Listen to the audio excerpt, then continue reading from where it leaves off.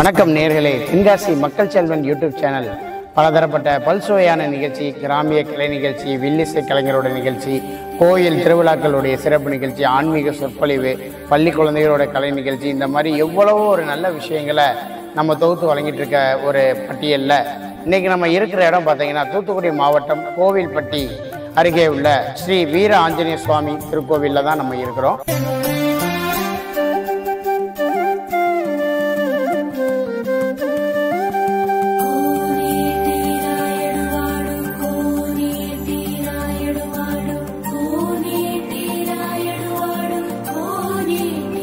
இந்த கோவில் வந்து பார்த்தீங்கன்னா 2005ஆம் ஆண்டு தொடங்கப்பட்டு 20 ஆண்டுகளுக்கு மேலாக இந்த கோயில் வந்து சீர சிறப்புமாக விளங்கி கொண்டிருக்கு. இந்த கோவிலுக்கு இந்த ஊரில் உள்ள சுத்தப்பட்டு மக்களாக இருக்கட்டும், பல வெளி மாநிலங்களாகட்டும், வெளி மாவட்டங்களாகட்டும், ஒவ்வொரு ஊரில் வந்து ஒவ்வொரு மக்கள் பலதரப்பட்ட பிரச்சனைகளில் வந்து இந்த பிரச்சனைகள்லாம் எனக்கு சரியாக இருக்குது, என் பொண்ணுக்கு திருமணம் வந்து கொஞ்சம் தள்ளி போயிட்டு திருமணம் ஆயிருக்கு, தொழில் எனக்கு கொஞ்சம் சுமாராக தான் இருந்தது, என்னோடய தொழில் நல்லா இருக்குது, இப்படிங்கிற பலதரப்பட்ட விஷயங்களை வந்து அவங்க இங்கே வந்து பகவான் முன்னால் பிரார்த்தனையை வச்சு அந்த பிரார்த்தனையை நல்லபடியாக நிறைவேற்றி அதில் 100% வெற்றி அடைஞ்சிருக்காங்க. மேலும் பார்த்தீங்கன்னா இந்த கோயிலுடைய சிறப்பு விஷயங்கள் என்னென்னு சொல்லுறது பார்த்தா, அமாவாசை பொதுவாக வந்து நம்ம அமாவாசை நாட்களில் முன்னோர்களுக்கு நம்ம நல்ல விஷயம், அதாவது தான தர்மம் பண்ணுறது, ஏழை எளியவங்களுக்கு உதவுறது, அந்த காகைக்கு உணவு வைக்கிறது, அந்த வரிசையில் வந்து இங்கே அமாவாசை பிரதிஷ்டை பெற்ற நாட்களில் வந்து சிறப்பு அன்னதானம், அதாவது ஒவ்வொரு அமாவாசை நாட்களிலும் சிறப்பு அன்னதானம், சிறப்பு ஒரு திருவிளக்கு பூஜை, அதாவது பெண்களுக்கு வந்து இந்த புடவை வழங்குறது, இந்த மாதிரி சில நற்காரியங்கள் பண்ணிட்டு இருக்கிறாங்க. மேலும் வந்து இந்த கோயிலை பற்றிய நல்ல சுவாரஸ்யமான தகவல்கள், அவங்க மக்களுக்கு நடந்த நல்ல விஷயங்களை வந்து இந்த நிகழ்ச்சியின் வாயிலாக நம்ம பார்க்க போகிறோம். வாங்க நம்ம நிகழ்ச்சிக்குள்ளே போகலாம்.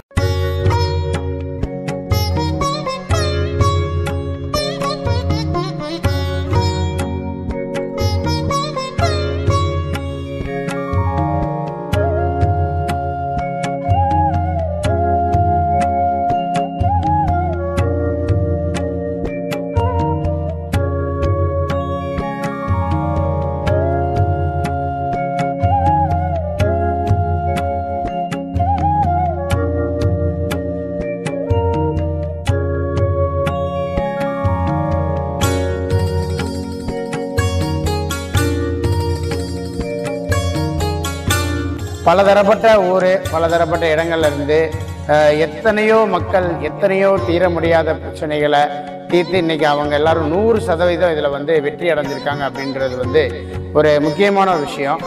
என் பேர் காசியம்மா, வீராஞ்சி நகர். நாங்கள் இங்கே 30 வருஷமாக கும்பிட்டுட்டு தான் இருக்கோம். நல்லா இருக்கு. என் பேர் பகவதி. நான் நாகர்கோயிலேருந்து இந்த ஊருக்கு வந்திருக்கோம். 30 வருஷமாக அந்த கோயிலுக்கு வரோம். எங்களுக்கு எல்லா காரியமும் நல்லபடியாக நடக்கு. இங்கே சாமி கும்பிட்டு போனாலும் எங்களுக்கு விசேஷமாக இருக்குது. வணக்கம், என் பேர் ஈஸ்வரி. நாங்கள் இதே ஊரில் தான் இருக்கோம். இங்கே வந்து அந்த ஐயாட்ட வந்து எல்லாமே நடக்கு. அமாவாசை பௌர்ணமிக்கு எல்லாத்துக்குமே பூஜை நடக்கும். என்னென்ன உண்டுமோ அதெல்லாம் கொடுப்பாங்க. நாங்கள் வாங்கிட்டு போவோம். நல்லதே நடந்திருக்கு. ஏதோ ஒரு பொருள் காணாமல் போனால் உடனே வந்து அந்த ஐயாட்ட கேட்டு சொல்லுவாங்க. அது நிவர்த்தி ஆயிருக்கு, கஷ்டங்கள் தீருது, என்னென்ன பரிகாரம் சொல்லுவாங்க, நாங்கள் செய்வோம். பேர் சுந்தரி. கோயிலில் சாமி கும்பிட வருவோம். நல்லபடியாக எல்லாம் செய்கிறாங்க. கோயிலில் சாமியை கும்பிட்டு அன்னதானம் கொடுப்பாங்க, சாப்பிடுவோம். சேலை கொடுப்பாங்க, வாங்கிட்டு போவோம். பொண்ணு கல்யாணம் முடியட்டும் அப்படின்னு நினச்சேன். சரி, முடிஞ்சிச்சு.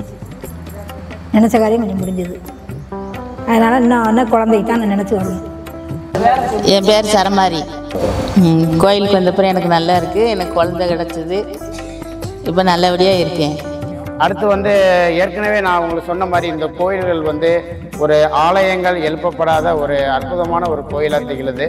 என்ன காரணம் அப்படின்னா, ஐயாவே அது வந்து நான் ஆலயங்களை பற்றி எனக்கு அந்த ஆலயங்கள் இல்லாமல் எனக்கு ஒரு எளிமையான முறையில் எவ்வளவு ஏழை எளிய மக்களுக்கு என்னால் உதவ முடியுமோ நான் அவங்களுக்கு வந்து நான் நிச்சயமாக நல்லது பண்ணுவேன் அப்படிங்கிற பேரில் ஸ்ரீமத் ஆஞ்சநேய சுவாமியே வந்து இங்கே ஒரு சுய சுரூபமாக சச்சுரூபமாக, அதாவது எப்படி சொல்கிறது, அந்த சஞ்சீவி புத்தல்வன், அந்த வாயு புத்திரன், அந்த ஹனுமந்த பகவான் வந்து சஞ்சீவ சுரூபமாக இங்கே இருக்கிறதா வந்து சொல்லப்படுதுன்னு சொல்கிறத விட இங்கே அப்படி தான் இருக்கார் அப்படின்றத இந்த ஊரில் உள்ள எல்லா மக்களுமே முழுமையாக அதை நம்புகிறாங்க.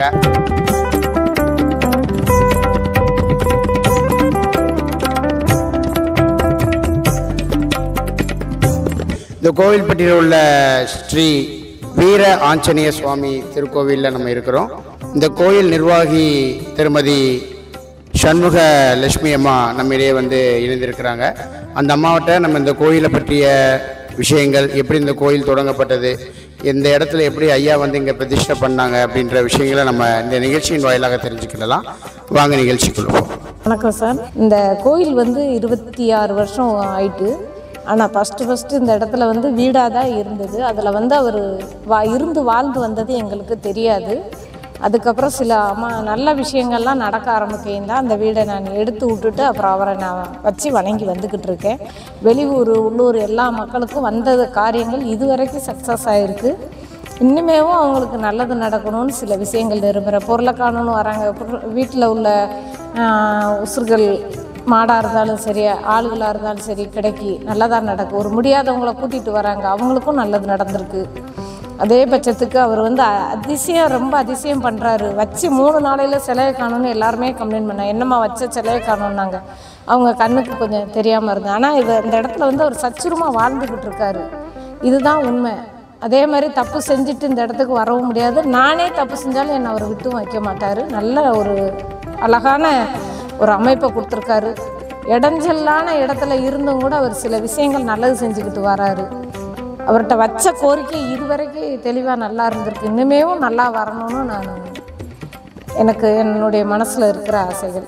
உடம்பு சரியில்லாதவங்களோ, ரொம்ப பிரச்சனையில் இருக்கவங்களோ, சொத்து பறி கொடுத்தவங்களோ, கணவன் மனைவி பிரிஞ்சவங்களோ, இதுவரைக்கும் அவங்க எல்லாருமே நல்ல ஒத்துமையாக இருக்கும். சில விஷயங்கள் பார்க்காதவங்க கூட பார்த்துட்டு அவங்கள நேருக்கு சந்திக்க முடியாட்டாலும் இதிலேருந்து சொல்கிற விஷயங்களை கேட்டு அவங்க ரொம்ப சந்தோஷப்பட்டு, அந்த சந்தோஷம் என்னை வந்து வாழ்த்துது. இன்றைக்கி நல்லா ரொம்ப கஷ்டப்பட்டு தான் இவரை நான் விடாமல் வணங்கி வந்தேன்.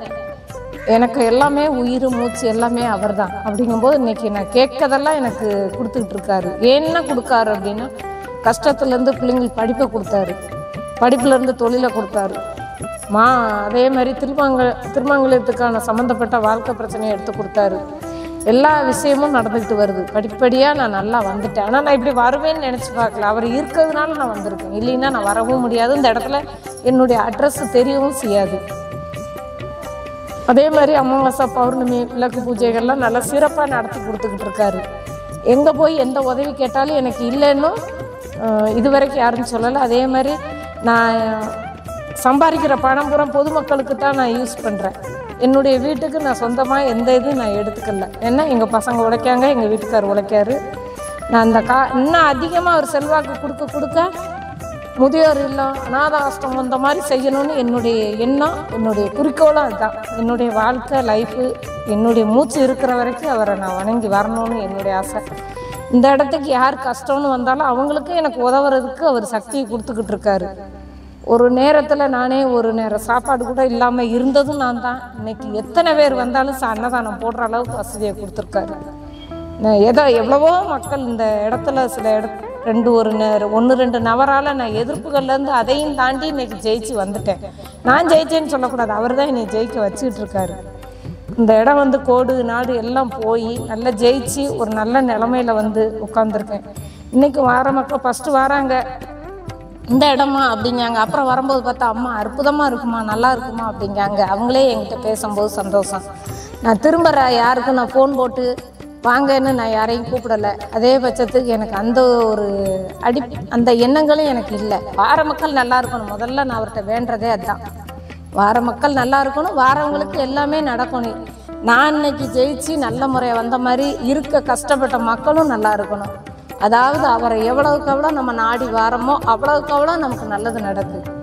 என்னால் முடியல, 1 ரூபா கூட இல்லைம்மா, என்னால் வர முடியல. நான் பணம் போட்டு விட்டு எத்தனையோ பேர் வந்திருக்காங்க. அதுக்கப்புறம் அது டவுன் மடங்கு அவங்க கொடுத்துருக்காங்க. அதை நான் அநாத ஆஷ்ரமம், இந்த கஷ்டப்படுறவங்க பேக்கு, நோட்டு, ட்ரெஸ்ஸு என்ன வேணுமோ எடுத்து கொடுத்துட்ருக்கேன்.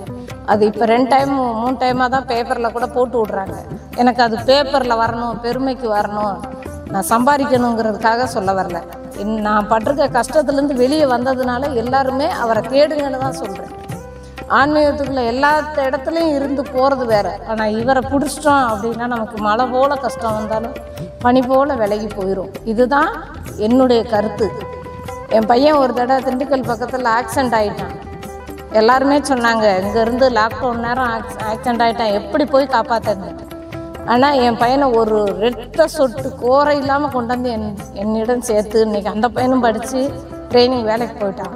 அதுதான் அதிசயம். அடுத்தவங்களுக்கு நடந்தது கூட ரெண்டாவது, என்னுடைய வாழ்க்கையில் நடந்த விஷயம். அதே மாதிரி என்னை இருக்கவே விடக்கூடாதுன்னு எத்தனையோ பேர் என்னென்னமோ பண்ணி பார்த்தாங்க. அவர் விடலை. நான் அந்த இடத்துல இருப்பேன், எல்லாரும் இருப்பாங்க, எல்லாரும் உனக்கும் ராசியாக தான் இருப்பாங்க, ஒன்றையும் யாரும் பாய்ச்சிக்க மாட்டாங்கன்னு சொன்ன மாதிரியே இன்றைக்கி நடந்துக்கிட்டு இருக்கு.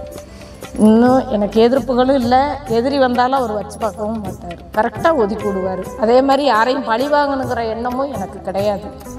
அவங்களும் நல்லா இருக்கணும், நான் நல்லா வந்த மாதிரி அவங்களும் நல்லா இருக்கணும், எதிரியாக இருந்தாலும் வாழணும், நான் பார்க்கணும். அதுதான் என்னுடைய ஆசையை ஒழிஞ்சு யாரையும் பகையாளியோ எதிராளியோ நான் அழித்து பார்க்கணும் என் பிள்ளைகளாரியே நான் நினைக்கவும் இல்லை, நினைக்க போகிறதும் இல்லை.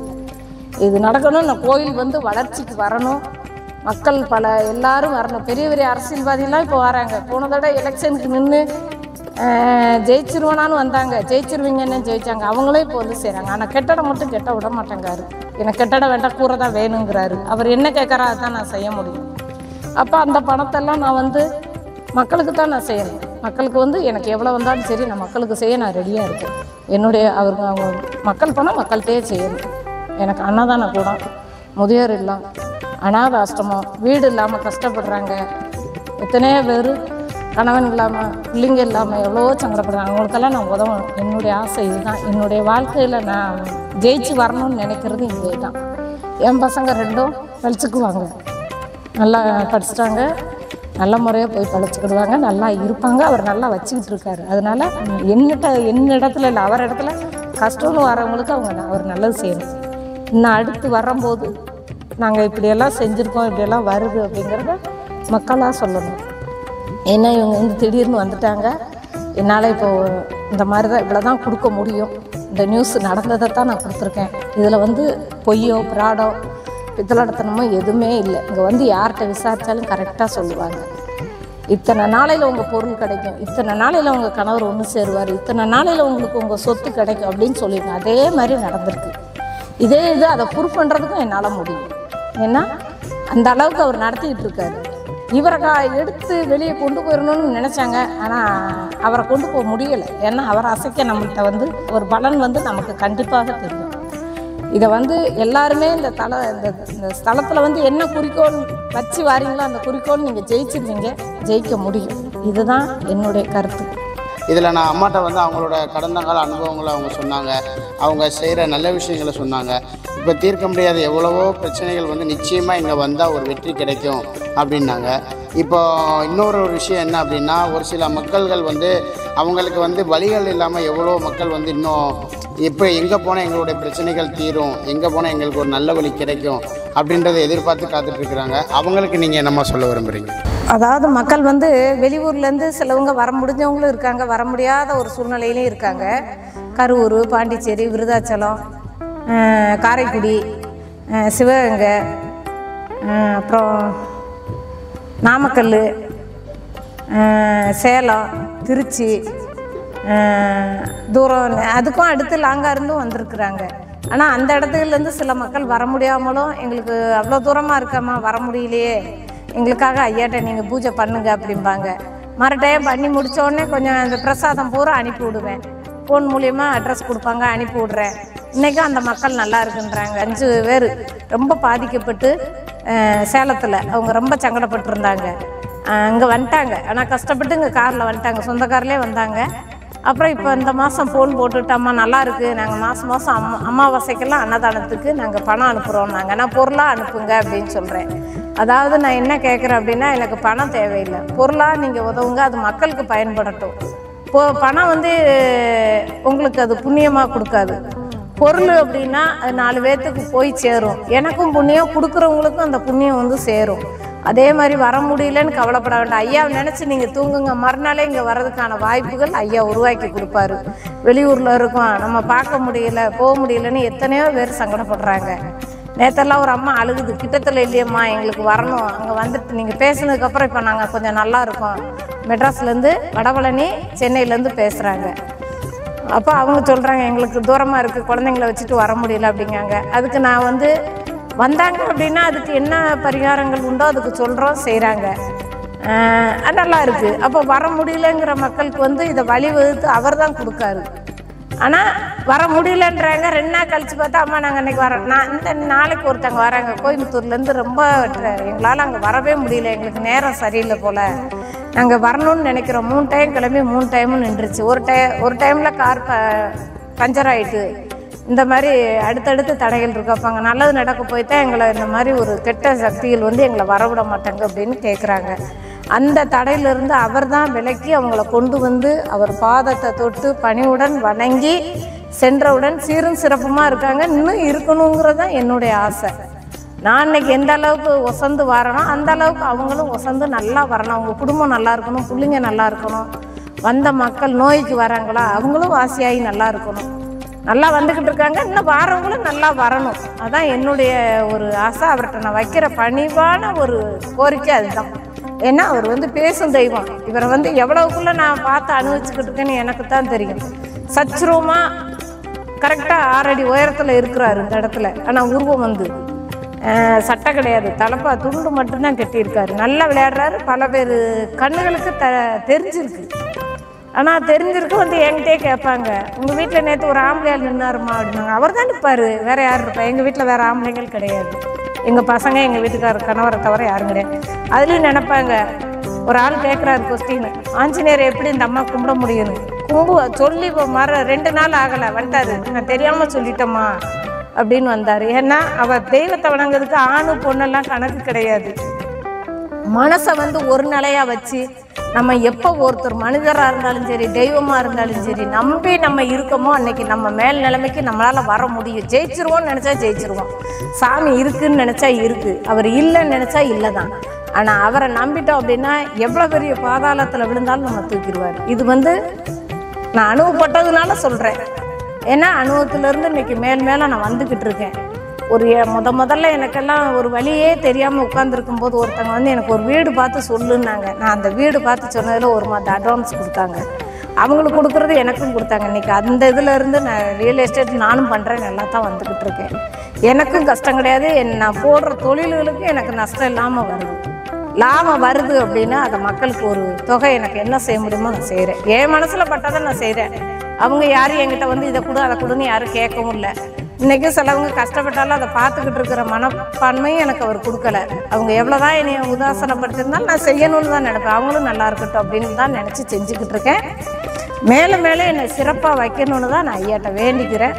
அதே மாதிரி தூரம் தொலைவில் இருக்கிறவங்க வர முடியலன்னு நினைக்க வேண்டாம். அவரை நினச்சி நீங்கள் வீட்டில் என்ன விஷயங்கள் நீங்கள் பிரார்த்தனை பண்ணுறீங்களோ அதுக்காவது உங்களுக்கு பலன் உண்டு. அதுக்காக நீங்கள் இங்கே வந்து தான் உங்களுக்கு பார்க்கணுங்கிறது இல்லை. எப்போ இவரை நீங்கள் உங்கள் இடத்துல இல்லத்தில் இருக்கதாக நினச்சிங்களோ தொழிலில் இருக்காருன்னு நினச்சிங்களோ அப்போவுமே உங்களுக்கு அவர் கை கொடுப்பாரு. இதுதான் என்னுடைய இது. கிட்டத்த இடங்களாக இருந்தாலும் வரலாம், தூரத்த இடமா இருந்தாலும் வரலாம். உங்களுக்கு நேரங்கள் வந்து அவர் கொண்டு சேர்த்துருவார். அது ஒன்றும் நான் உறுதியாக சொல்கிறேன். நான்லாம் 1 ரூபாய்க்கு கூட ஒரு சூடை வாங்க முடியாமல் உட்காந்துருந்தது நான் தான். இன்றைக்கி எவ்வளவோ லட்சக்கணக்கில் நான் எல்லா கோயில்களுக்கும் டொனேஷன் வருது கொடுக்க. நான் கையிலேருந்து கொடுக்கல. நல்லா உழைக்கும், எங்கள் பையங்க உழைக்கும், எங்கள் வீட்டுக்கார் உழைக்கார். நானும் ஓடி ஆடி தொழில் பார்க்க பிழைக்கேன். அதே மாதிரி யாரையும் ஏமாற்றாமல் வாங்கினதை இப்படி செய்யணும் அப்படி செய்யணும் நல்லா வரணும்னு நீங்கள் நினச்சி செய்யுங்க. எல்லா மக்களுக்குமே அந்த புண்ணியம் வந்து சேர ஐயா எப்போவுமே உங்களுக்கு ஆசீர்வாதம் உண்டு. அம்மா வணக்கம்மா. இது வந்து ஒரு மித்த ஒரு எல்லாருமே கேட்கக்கூடிய ஒரு கேள்வி. இப்போ நீங்கள் சொன்ன மாதிரி சொன்னீங்க, ஆஞ்சநேயர் வந்து ஆண்களும் வழிபடலாம், பெண்கள் வழிபடலாம். அது வந்து நம்ம ஒரு மனதாக நம்ம அவரை மனசில் நினச்சாலே நம்ம கூட வந்து நிற்பார் அப்படிங்கிற மாதிரி ஒரு விஷயம் சொன்னீங்க. இப்போ மேலும் ஒரு சில பேர் எப்படின்னா அந்த ஆஞ்சநேயர் வந்து எப்படி வழிபடணும் அப்படிங்கிற வழிமுறைகள் தெரியாமல் இருக்காங்க. அவங்களுக்கு நீங்கள் ஏதாவது சொல்ல விரும்புகிறீங்களாம்மா? எப்படி அதை சொல்ல விரும்புகிறேன்னா, நான் வணங்கி வந்ததை வச்சு தான் நான் சொல்ல முடியும். அடுத்தவங்களோ நான் எங்கேயும் போய் படிக்கவோ இல்லை, நான்லாம் படிக்காத ஒரே சீரோ. நான் வந்து எனக்கு என்னுடைய கையெழுத்தே எனக்கு போட தெரியாது. ஆனால் அப்படி இருந்தாலும் அவருக்கு என்ன பிடிக்கும்னு நான் பார்த்து செய்வேன். அவருக்கு வெண்ணெய் பிடிக்கும், வெத்தலை பிடிக்கும், துளசி மாலை பிடிக்கும், இளநீ பிடிக்கும். அவருக்குள்ள 108 பொருட்களும் பிடிக்கும். நம்மளால் என்ன முடியுமோ ஒரு 5 பொருள் 3 பொருள் வாங்கி வச்சு அவர் பாதத்தில் நம்ம வணங்கி நம்ம குறிக்கோளை நேரம் வச்சுட்டோம் அப்படின்னா நமக்கு ஜெயிச்சோன்னு நினச்சிக்கலாம். ஆமாம், இதெல்லாம் செஞ்சால் நடக்குமா அப்படின்னு நினைக்கவே கூடாது. செஞ்சு பாருங்கள், ஒரு தடவைக்கு 2 தடவை செஞ்சு பாருங்கள், அது நடக்கும். இதான் உண்மையான கருத்து, உண்மையான வார்த்தை. இதில் நீங்கள் எதை உங்களுக்கு என்ன தோணுதோ, நான் இதை செய்யுங்க அதை செய்யுங்கன்னு சொல்ல வரல. உங்களுக்கு என்ன மனசில் தோணுதோ செய்யுங்க. கடன் பிரச்சனை இருக்கா, அதிகாலையில் எந்திரிச்ச உடனே விநாயகருக்கு 2 அகல் விளக்கு வாங்கி தேங்காய் நட்டு விளக்கு போடுங்க. அவங்க ஒரு ஆள் பேருக்கு மட்டும், அந்த கோயிலுக்கு போகிறவங்க மட்டும் அர்ச்சனை கொடுங்க. எல்லாரும் பேரையும் கொடுக்க வேண்டாம், ஒரு பேரை மட்டும் அர்ச்சனை கொடுத்து அருள் வாங்கி கொடுத்துட்டு வாங்க. தொடர்ந்து 5 வாரம் 7 வாரம் 3 வாரம் இப்படி கொடுத்துட்டு வாங்க. அதில் விசேஷம். வீட்டில் விளக்கேற்றும் போது குடும்பத்துக்குள்ளே பிரச்சனை வருது, சண்டை வருது, சச்சரவு வருது அப்படின்னா அதுலேயும் ஒரு கருத்து இருக்குது. அகல் விளக்கு எடுத்து விளக்கு கடியில் 2 பச்சரிசி 5-6 பச்சரிசி வச்சு மஞ்சள் வச்சு ஏலக்காய் கிராம்பு பச்சை கற்பூரம் இதெல்லாம் வச்சு 2 துளசி, எந்த இடத்துல நீங்கள் என்ன பண்ணினாலும் சரி துளசி இல்லாமல் நீங்கள் வணங்கினாலே அது நமக்கு பலன் இல்லை. நீங்கள் இல்லை கோடி ரூபாய்க்கு அன்னதானம் போட்டாலும் 2 துளசி இலையை வச்சு நீங்கள் வணங்கி வாங்க. அதில் உள்ள உங்களுக்கு ஒரு பலன் உடனே தெரியும், அன்னைக்கு பொழுதுலேயே உங்களுக்கு தெரியும். ஒருத்தர் எனக்கு பணமே கொடுக்கல ஏமாற்றிட்டாங்க அப்படின்னா நீங்கள் நேரம் ஐயாட்ட ஒப்படைங்க. என்னால் முடிஞ்சது நான் இதை செய்கிறேன், எனக்கு இதை செஞ்சு கொடுங்க அப்படின்னு சொல்லுங்கள். அதுக்காக நீங்கள் லட்சக்கணக்கில் அதை செய்யணும் இதை செய்யணும் இல்லை. அமாவாசை பௌர்ணமி அன்னைக்கு எந்த தளத்தில் இவருக்கு அன்னதானம் போடுறாங்களோ அதில் நீங்கள் உங்களால் முடிஞ்ச உதவியே செய்யுங்க. பொருளாக வாங்கி கொடுங்க, பணமாக வாங்கி கொடுக்காதங்க. ஒருத்தங்க பசின்னு வந்தால் அன்னதானம் செய்யுங்க, பணம் கொடுக்காதங்க, பழைய சேலைகள் கொடுக்காதங்க. மொத்தத்தில் இதெல்லாம் நீங்கள் கடைப்பிடிச்சி வந்தீங்கன்னா வெற்றிப்படி எடுத்து வைக்கிறதுக்கு நமக்கு 100க்கு 100 வாய்ப்பு இருக்குது. என்னுடைய இன்னொரு கேள்வி என்னென்னா, இப்போ ஒரு சில குடும்பத்தில் பார்த்தீங்கன்னா அந்த வயதாகியும் திருமணம் ஆகாமல் அந்த ஆண்களோ பெண்களோ இருப்பாங்க. அவங்களுக்கு நம்ம ஒரு எளிய முறையில் இப்போ நீங்கள் சொன்ன மாதிரி நம்ம ஐயாவை வழிபட்டோ இல்லை என்ன மாதிரி ஒரு விஷயங்கள் அவங்க பண்ணுனா அவங்களுக்கு சீக்கிரமே ஒரு திருமண வரன்கள் கிடைக்குமா? திருமண தடைகள் இருக்குது அப்படின்னா ஜாதகத்தில் ஒரு சில விஷயங்கள் உடச்சி நல்லா கருத்தாக சொல்கிறவங்களும் இருக்காங்க, சிலவங்க 1-2 சொல்கிறவங்களும் இருக்கிறாங்க. அதனால நான் சாதம் பார்க்குறவங்கள குறை சொல்ல வரல. நான் என்னுடைய கருத்து எப்படின்னா, முதல்ல சரடு பொருத்தம் இருக்கான்னு பார்க்கணும், 2வது மக்கள் பொருத்தம் இருக்கான்னு பார்க்கணும், 3வது மன பொருத்தம். இந்த 3 தான் மனுஷருக்கு முதல் இடம், வாழ்க்கை கிடைச்ச பொருள். அதுக்கப்புறம் கிடைக்கிறதெல்லாம் 3க்கு அடுத்து கிடைக்கிறது அவங்கவுங்க யோகப்படி கிடைக்கும். அதே பட்சத்துக்கு அந்த 3க்குமே அந்த சரடு பொருத்தம் இல்லை அப்படின்னா ஒரு 5 சுமங்கலி பெண்களுக்கோ இல்லை 7 சுமங்கலி பெண்களுக்கோ ஒரு தானம், அதாவது தானம்னா எப்படின்னா அவங்க 5 பேர்த்துக்கு எடுக்கும் அப்படின்னா அன்னதானம் போட்டு ஒரு புடவை ஒரு சட்டை துணி அவங்களுக்கு ஒரு 2 வளையல் வாங்கி வச்சு அவங்ககிட்ட கொடுத்துட்டு அவங்ககிட்ட ஆசீர்வாதம் வாங்கினால் கண்டிப்பாக அந்த தோஷம் விலகிறதுக்கான வாய்ப்பு இருக்குது. நீங்கள் எத்தனை லட்சம் செலவழிச்சாலும் அதுக்கு பரிகாரம் பண்ணணும், நாங்கள் அதை செஞ்சோம் இதை செஞ்சோம்லாம் பரிகாரம் கிடையாது. இதுதான் எளிமையான பரிகாரம். இது செஞ்சால் திருமணத்துக்கு கண்டிப்பாக எத்தனை வயதானாலும் மாலைகள் பூக்கிறதுக்கான வாய்ப்புகள் இருக்குது. இதுதான் அந்த காலத்திலேயே நம்ம ஏட்டில் சூடில் எழுதி வச்ச ஒரு அதுக்கு வழிமுறை இதுதான். இதை தவிர நாங்கள் அதை செஞ்சுட்டு அவங்க கேட்டாங்க 10,000 செஞ்சேன், இவங்க கேட்டாங்க 10,000. நீங்களாம் பொருளை வாங்க. இப்போ என்ன இடத்துக்கு வரவங்ககிட்ட நான் பொருளாக தான் வாங்கி தர சொல்கிறேன். உங்களுக்கு ஜெயிச்சு வேலை கிடைக்கலையா, அதுக்கும் ஒரு பரிகாரம் இருக்குது. அதுக்காக இப்போ 20 லட்சம் 20,000 கொடுங்க 50,000 கொடுங்கன்னு கேட்கக்கூடாது. அதே மாதிரி நான் இதை சொல்கிறேன்னு என் மேலே யாரும் எதிர்ப்புகளும் தெரிவிக்க வேண்டாம். காசு வாங்க வேண்டாம்னு சொல்லலை, வாங்குங்க. ஆனால் அது நடக்கிறதா இருந்தால் வாங்குங்க, இல்லைன்னா வாங்காதாங்க, தயவுசெய்து வாங்காதாங்க. அவங்க அதை கஷ்டப்பட்டு தான் நம்மகிட்ட கொண்டாந்து கொடுக்குறாங்க. அது பணமாக வாங்குறதுக்கு அவங்களுக்கு பொருளாக வாங்கி அவங்கள சந்தோஷப்படுத்துங்க. நம்ம அந்த வரலட்சுமி அம்மாவுக்கு நம்ம என்ன செய்கிறோமோ அந்த பூஜையை கரெக்டான முறையில் கடைப்பிடிச்சி அவங்களுக்கு திருமாங்கல்யம் எடுத்து கொடுக்குற வாய்ப்புகள் 100க்கு 100 இருக்குது. நான் அதை தான் செய்கிறேன், இன்னமும் அதை தான் செய்ய போகிறேன்.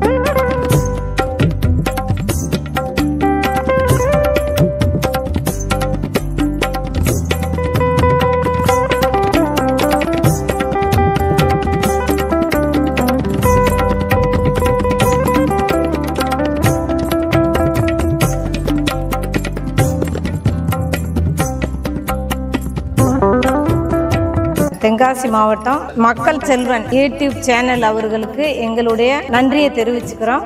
ஐயாவுடைய புகழ் அவங்களுக்காக கொடுத்துருக்கேன். அவங்க மூலியமாக அவங்க எல்லாத்துக்கும் நல்லது வந்து சேரணும்னு என்னுடைய பணிவான கோரிக்கையை நான் வச்சு கேட்டுக்கிறேன். அன்பார்ந்த நேயர்களே, அதாவது ஸ்ரீ சஞ்சீவி புத்திரன், வாயு புத்திரன், இப்படி பல திருநாமங்களில் சொல்லக்கூடிய ஸ்ரீமத் ஆஞ்சநேய சுவாமியுடைய இந்த ஸ்தலத்தில் இவ்வளோ நேரம் நம்ம கூட வந்து இந்த கோயிலுடைய விஷயங்கள், இங்கே நடக்கக்கூடிய சிறப்பு பூஜைகள் ஆகட்டும், இங்கே மக்களுக்கு நடந்த நல்ல விஷயங்களாகட்டும், அவங்களுக்கு ஏற்பட்ட ஒரு முன்னேற்றமாகட்டும், அவங்களோட வாழ்க்கையில் கடந்து வந்த ஒவ்வொரு விஷயங்களாகட்டும், ஒவ்வொரு விஷயங்களையும் நம்மள்கிட்ட வந்து இவ்வளோ நேரம் நமக்கு ஒரு அவங்களோட ஒரு பொன்னான நேரத்தை நமக்காக வந்து அர்ப்பணித்த திருமதி சண்முகலட்சுமி அம்மா, இந்த கோயில் நிர்வாகி அம்மா அவர்களுக்கு நம்முடைய தென்காசி மக்கள் செல்வன் யூடியூப் சேனல் சார்பாக மனமார்ந்த நன்றிகள்.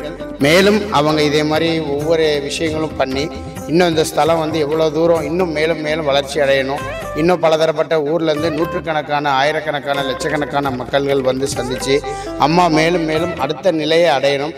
இதே மாதிரி ஏழை எளிய மக்களுக்கு உதவுகிற இந்த மனப்பான்மை வந்து எல்லா மக்களுக்கும் இந்த ஒரு மனப்பான்மை வரணும். ஏன்னா வந்து தானத்திலே சிறந்த தானம் அன்னதானம்னு சொல்லுவாங்க. ஏன்னா அந்த அன்னம் நம்ம ஒரு பருக்க கொடுக்கறது நம்ம தலைமுறையை அதை வாழ வைக்கணும்னு சொல்லுவாங்க. அதே மாதிரி இன்னைய வரைக்கும் இந்த அன்னதானம் பண்ணுறாங்க. ஏழை குழந்தைகளுக்கு வந்து கல்விக்கான ஒரு உதவி பண்ணுறாங்க. இந்த உதவிகளை வந்து இவங்க பண்ணும்போது இவங்களுக்கு உள்ள எல்லா விஷயங்களையும் கடவுள் நிச்சயமாக இன்னும் கொடுப்பாருங்கிற நம்பிக்கை எங்களுக்கு தெரியுது. இன்னொன்று ஒரு சில விஷயங்கள் சொல்லப்போனால், நாங்கள் முதல் முறையாக இந்த இடத்த வந்து பார்க்கும்போது எங்களுக்கு ஒரு ஆச்சரியமும் ஒரு பிரமிப்பும் தான் ஏற்பட்டுச்சு. ஏன்னா ஒரு ஆலயமாக இருக்கட்டும், ஒரு கோவிலாக இருக்கட்டும், ஒரு ஸ்தலம் இருக்கும், ஒரு கொடிமரம் இருக்கும், அதை சுற்றி நல்ல ஒரு இயற்கையான சூழல்கள் இருக்குன்னு தான் நாங்கள் நினச்சி வந்தோம். ஆனால் எங்கள் கற்பனைக்கு அப்பாற்பட்டு ஐயா வந்து சொன்ன மாதிரி, நான் ஒவ்வொருத்தரோட இதயத்திலேயே வாழ்கிறேன், ஒவ்வொருத்தரோட இதயம் என்கிற கோயிலில் இறைவன் வாழ்கிறார் என்பதை வந்து ஒரு பெரிய பெரிய ஞானிகள், ரிஷிகள் சொல்லுவாங்க. அதை வந்து இன்றைக்கி நாங்கள் வந்து கண்கூடா, இன்றைக்கி ஆத்மார்த்தமாக, அதாவது அவங்க சொன்ன மாதிரி நாங்கள் இந்த ஆலயத்துக்குள்ளே நுழையும் போதே எங்களுக்கு அவரோட ஒரு அற்புதமான தரிசனம் கிடைச்சிது. மேலும் வந்து இன்னும் நிறைய மக்கள் இந்த நிகழ்ச்சியை பார்த்து இதில் உள்ள நல்ல விஷயங்களை நீங்கள் கேட்டு, இன்னும் அம்மாட்ட நீங்கள் அம்மா சொன்ன மாதிரி என்னென்ன சந்தேகங்கள் நீங்கள் கேட்கணுமோ அவங்களோட இணைப்பு எண்ணில் நீங்கள் பேசி அவங்கள்ட்ட நீங்கள் ஒவ்வொரு விஷயங்களையும் கேட்டு பயனடைஞ்சுக்கிடலாம். மேலும் இந்த நிகழ்ச்சிகளை பார்த்து உங்களுடைய என்னென்ன சந்தேகங்கள் இருந்தாலும், நான் ஏற்கனவே சொன்ன மாதிரி என்னென்ன சந்தேகங்கள் இருக்கோ அது எல்லாமே அம்மாவோட தொலைபேசி எண் வந்து நம்ம டிஸ்கிரிப்ஷனில் லிங்க்கில் கொடுக்குறோம். அதில் நீங்கள் பார்த்து நீங்கள் கண்டிப்பாக தெரிஞ்சுக்கிடலாம். இது போன்ற இன்னும் ஒரு நல்ல ஒரு நிகழ்ச்சியில் வந்து கண்டிப்பாக உங்கள் எல்லோரையும் நான் சந்திக்கிறேன். நன்றி, வணக்கம்.